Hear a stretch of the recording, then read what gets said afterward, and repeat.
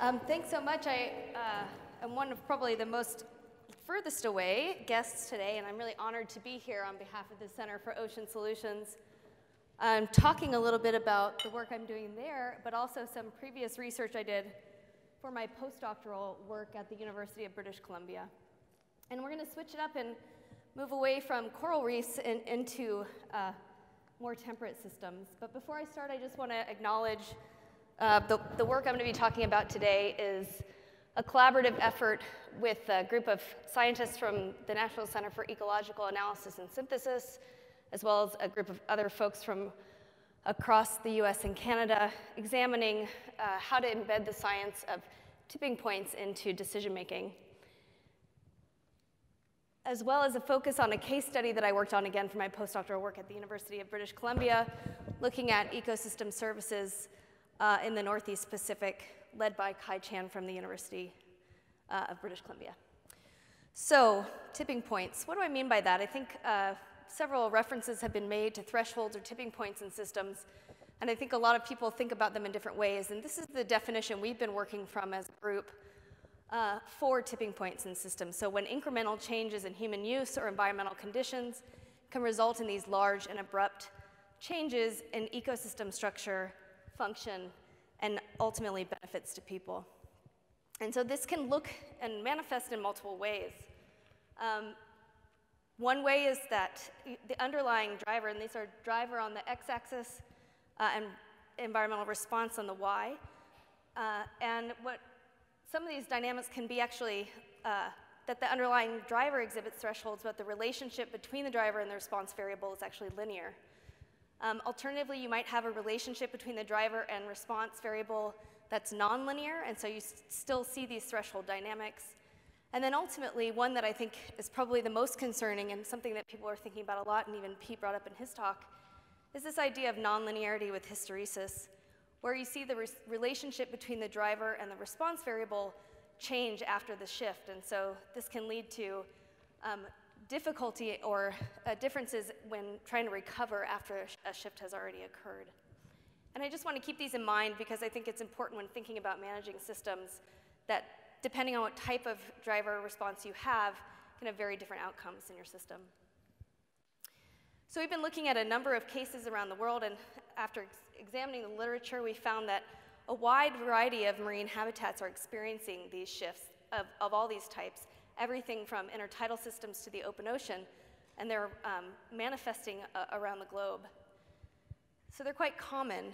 And the reason we should care is that, again, as I mentioned, recovery may be difficult and slow. And again, this could be because it's very difficult to shift the driver or the system once the driver is already in place. There might be ecological feedbacks in place that prevent the recovery or again, make it more difficult to recover.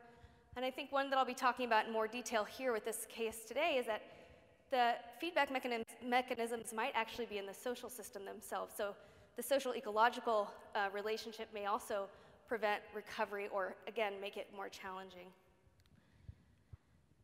So again, why should we care about these? Well, they might be rapid, unexpected, and difficult to reverse. They can have negative consequences for people's livelihoods, and I'm going to be talking about this in the context of temperate reefs in the Northeast Pacific.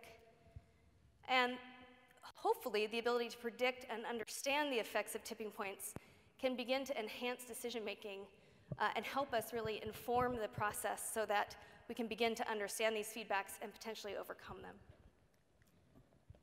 So the case I'll be presenting today is focused on a very well-known tipping point where we see shifts from kelp-dominated temperate reefs to urchin-dominated temperate reefs. And these are driven in the Northeast Pacific primarily by this driver, the predation rates by sea otters.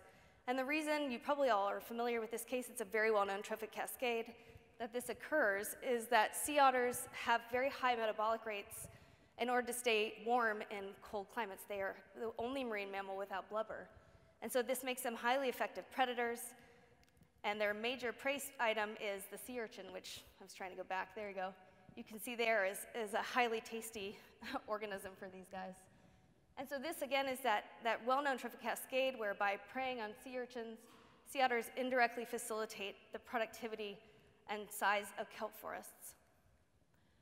And this is shown here by some data that we put together with this tipping points group across the Northeast Pacific, where you see that the relationship between sea urchins and kelps is one that's highly nonlinear, where you get high evidence of, or high densities of urchins really precludes kelps, whereas very low sea urchin populations tends to be where you see high densities of kelp per meter square. And interestingly, if we start to try to understand the driver of these sea otters, we find that there's this nonlinear dynamic with hysteresis that occurs. And these are data from Jim Estey's work in Alaska, where we've identified, this pointer doesn't work, that's unfortunate. Let's see if this will work, aha. Where you can see that the relationship between otter density, as if you're in a kelp forest dominated system, you can identify the threshold density below which you shift to a sea urchin dominated system. Alternatively, if you're in an urchin dominated system and you're trying to get back to a kelp forest dominated system, it actually takes more otters per unit squared to overcome those feedbacks that have taken place in the system. And so we do see this nonlinear dynamic with hysteresis, and this can really help us to identify the expectations for recovery or maintenance of these different regimes, depending on people's preferences. Sorry. So the primary state that most of these Northeast Pacific systems is in is one that is actually urchin-dominated. And this has been primarily driven by the loss of sea otters across their range due to the North Pacific maritime fur trade, which happened in the mid to late 1700s through the 1800s. And sea otters were essentially eliminated to ecological extinction. This is their current and historic range of the sea otter across the Northeast Pacific. And in the mid-1800s, early 1900s, otters were completely extinct except for in these two regions, the Aleutian Islands and Alaska, and Big Sur, California. So essentially this became an endangered species and one that was ecologically extinct for most of the region. And in their absence, their main prey, the sea urchin, became super abundant and shifted from kelp forest dominated to these urchin dominated systems. In addition to the loss of sea urchin, the superabundance of sea urchins, other invertebrate prey that were that were preyed on by sea otters were also released. So things like geoduck, clams, abalone, Dungeness crab. And in the 200-year absence of sea otters, these became particularly important for people. Commercial fisheries diversified into these invertebrate species in part due to the loss of finfish and other changes in the system. And coastal communities became dependent on these altered ecosystems. But as I mentioned, these fisheries are really only viable in the absence of sea otters. So what's happened is this setup for conflict. And this is basically a conflict between conservation and fisheries. So in the 1980s, if we fast forward post-decline of sea otters, the conservation community became very concerned about their endangered species status and started relocating sea otters from the Aleutians into parts of Canada. And they were touting this as, recovery of natural ecosystems, the importance of existence value of otters, and the potential for tourism benefits. But there was a rapid shellfish population declines, which led to economic loss, as well as the cultural and traditional loss of these important species for First Nations communities in British Columbia. So it's led to this huge conflict. You've started to see poaching of sea otters in places where they're becoming recovered, as well as really important impacts on coastal people. But the question is bigger than this trophic cascade, and I use this diagram just to illustrate the point that these trophic cascades are embedded in larger ecosystems and larger social ecological systems. So it's important to really understand, well, what are the full suites of costs and benefits that are associated with these different regimes? Because while we see these losses in fisheries from the shellfish perspective, there may be other benefits that are associated with kelp forest ecosystems that might be important to identify or to quantify in order to really inform this conversation. So this is what we've been focusing on with our work at UBC, trying to understand the consequences of these regime shifts for people and for ecosystems. And we focused on this region off the west coast of Vancouver Island in British Columbia, Canada, And we used a space for time substitution where areas that sea otters have been present actually now for more than 40 years, but we know that all the sites that we looked at have had otter occupation for at least 15 to 20. Areas where they've expanded into other parts of their range for less than 5 years, and areas where they've remained absent over time. And using subtitle transects to get at density and size of kelp, invertebrate, and fishes, we examined how different ecosystem states with and without sea otters support different subtidal communities. So this is what we've found. Unsurprisingly, we see this strong top-down effect of sea otters on large grazers, where in areas where they've been absent, these organisms that have very high biomass is here on the Y, and areas where they've even been present for less than 5 years, you see a very rapid decline in abundance of these prey items. Similarly, we see this concomitant increase in the biomass of perennial kelps with sea otters, particularly where they've been present for more than 15 years. And interestingly, we start to see this bottom-up effect of kelp and sea otters on some of these other important grazers in the system, small molluscan grazers and small decapod crustaceans, which are in turn important food sources for other species in the food web, particularly these kelp forest-associated fish species, which are also important targets for fisheries, including rockfish and lingcod, as well as kelp, greenling, and perch. So we do see this major changes in the ecosystem beyond the actual trophic cascade. So that's all well and good, but what does that mean for people?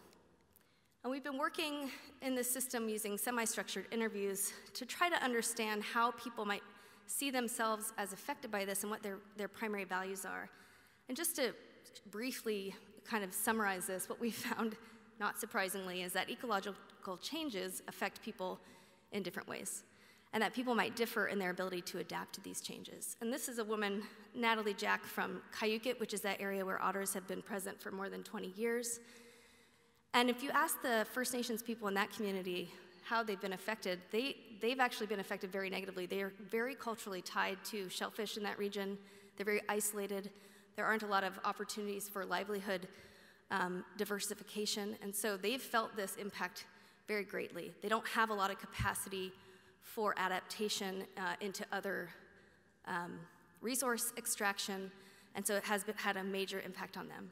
But if you move south into the area where otters are still absent and you talk to the Huhayat First Nation, they're actually looking forward to the return of the sea otter because they have the ability and the infrastructure to take advantage of the sea otters as tourist opportunities. And this is in part because of where they're located. It's in part because of some of their institutional capacity, as well as they don't have a very strong tie to some of these invertebrate resources for some reason, which we're still trying to understand. So because of this interest in tourism, both from the First Nations there, but also other people, what we've been trying to identify, I mean, people talk about this as a benefit all the time, but no one's actually quantified this particular service associated with sea otters. So we've also been trying to get at this by using a choice experiment methodology where trying to identify the value of encountering sea otters on wildlife tours. And so I don't know if you're familiar with choice experiment methodology, but basically you offer people different scenarios that vary a certain set of attributes, and you can start to identify which of these attributes is really driving their choices, and then get some economic value affiliated with that. And so we use these on the west coast of Vancouver Island with tourists. We received about 400 responses. And the take home is that basically using this methodology, we could identify the probability of people going on a wildlife tour, choosing to go on it based on the sort of base case, which is a 33% probability of seeing a sea otter on a wildlife tour. If we then model the likelihood of that going down to 0 or going up to 100%, having a very high likelihood of seeing those otters depending on their abundance, we can actually see the shifts in the number of people or the probability of someone actually choosing to go on that tour. And then using some values from the tourism literature based on the average cost of wildlife viewing, as well as the number of people that go to do these tours, we can estimate the loss in potential revenue to the tourism industry if otters decline, and the gain in revenue if otters increase. So this is a way to start really trying to get at these values and really understand the tourism value of otters.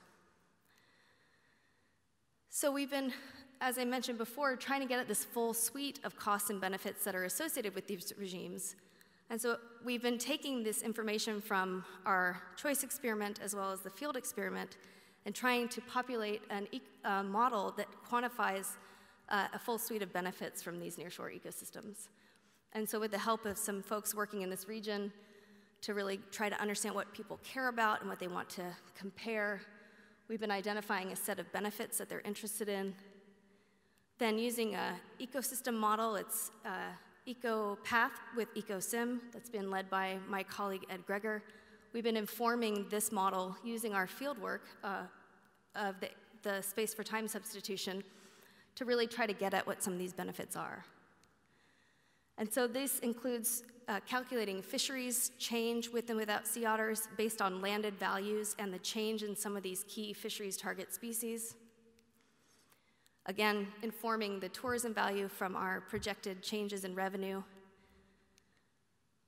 Trying to measure secondary production as sort of the system, primary production exported as food, and so we've been kind of looking at where within the ecosystem model, which of the nodes that this primary production is settling into with these changes, and how this might be exported as landed values as well.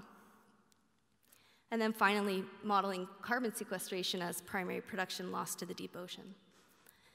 And so this is our preliminary results from this work, and what this shows you is the sea otter-induced change in ecosystem values, and so this is over a 10-year projection. And what we see is that, again, this is value in millions on the Y, is that we do see declines in overall value of fisheries catch because of the loss of shellfish, but we do see increases in some of these other services that might be important to people. What's missing here, and I think what's the real key next step, is to really understand the fact that even though these benefits might accrue from the presence of sea otters, the distribution of those benefits is not equal. So the people that are experiencing the costs, like the Cayucit First Nation, are not the ones that have the opportunity to actually take advantage of the benefits. So as I mentioned before, tourism value is very high, and actually it's an industry that's very important in BC, but there's only 1 out of the 15 tour operators that's a First Nation owned and operated. So you do see this sort of inequity in the distribution of benefits. In addition, I think something we've been working on with Terry and Josh Sinner from the ARC Center for Excellence is how do we start to tackle some of these other non-economic values and incorporate them into these types of decision analyses, because I think, again, the idea of losing your cultural identity is one that is hard to measure in terms of dollars. So just to wrap up my presentation for today and try to link the two pieces together, I think it's really important that we begin to understand these tipping points, again, because they're rapid, because they have unintended consequences, but they also really begin to clarify what we might be able to do to address some of these conflicts and inform management. And so what I've shown today is that we can begin to quantify these metrics of regime state in order to serve as these benchmarks of ecological change. What are the expected outcomes if you're in one regime or another across the board? We can also begin to identify how these thresholds might suggest natural limits to regulate, set certain regulations, and set expectations for recovery. So again, that idea of the hysteresis with sea otters, you might have very different expectations depending on which regime you might want to be in terms of your targets for management. I think importantly, management targets can be and should be linked to ecosystem processes and really importantly, people's preferences. And then identifying this full suite of costs and benefits is really important for highlighting trade-offs associated with different management actions. So with that, I'll just say thank you. And again, thanks for the opportunity to be here today. I look forward to meeting many of you over the next few days.